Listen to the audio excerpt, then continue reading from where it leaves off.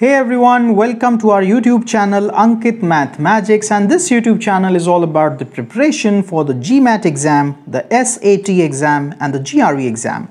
So in this question we will be solving a really interesting exponential problem which might be asked in the GMAT, SAT and the GRE exams in the coming year or is this year as well. So if you are a student who's highly interested in getting admissions to some of the premier universities across the world like Oxford and Harvard and Cambridge, then these kind of problems are the ones that you should be looking for. So let us start the solution, but before that don't forget to subscribe this channel and share this video with your friends if you really like it. So since this is a problem from the exponential algebra, let me write the properties first that we might use in this kind of questions.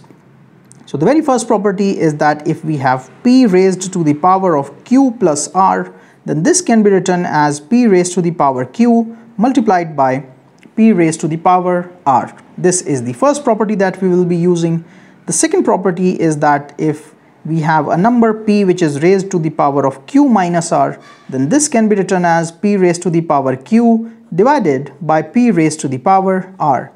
So that means whenever the powers are added, they can be expanded in the product form, and whenever the powers are subtracted, it results in the division of the number with the base being the same.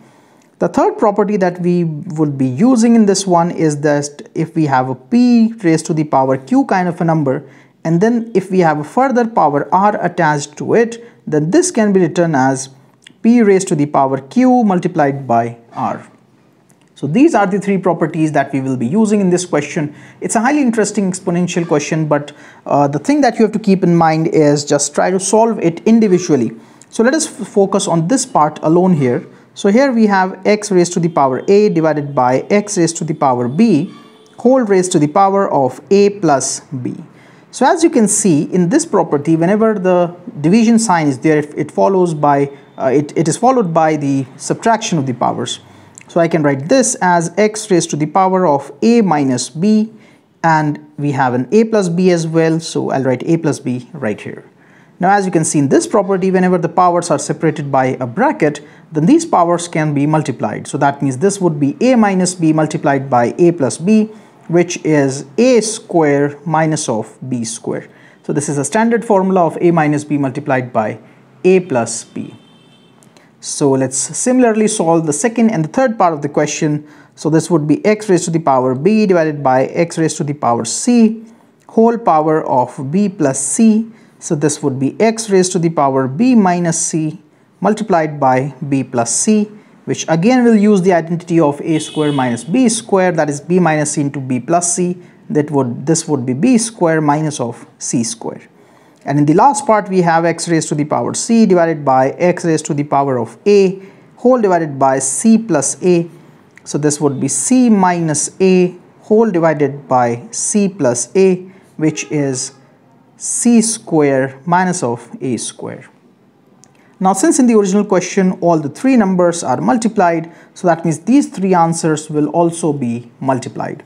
So this would be x raised to the power of a square minus b square multiplied by x raised to the power b square minus c square multiplied by x raised to the power c square minus of a square. And we know the property that whenever the three exponential powers are multiplied and if the base is same, the powers will get added. So let us quickly add the powers. So this would be x raised to the power a square minus b square plus b square minus c square plus c square minus of a square. And as you can see that all the powers would be cancelled out because they have their complementary number right just adjacent to them. So all we are left with x raised to the power 0, and any number raised to the power 0 generates the answer as 1. So that means this is the final answer to this particular problem. I hope that this video was interesting enough and informative enough, and for more such videos on the preparation for the GMAT, SAT and the GRE exam, that is, don't forget to subscribe to this channel, where GMAT stands for Graduate Management Aptitude Test, SAT stands for Scholastic Aptitude Test, and GRE stands for I don't know what, but it's an important examination. Thank you so much for watching.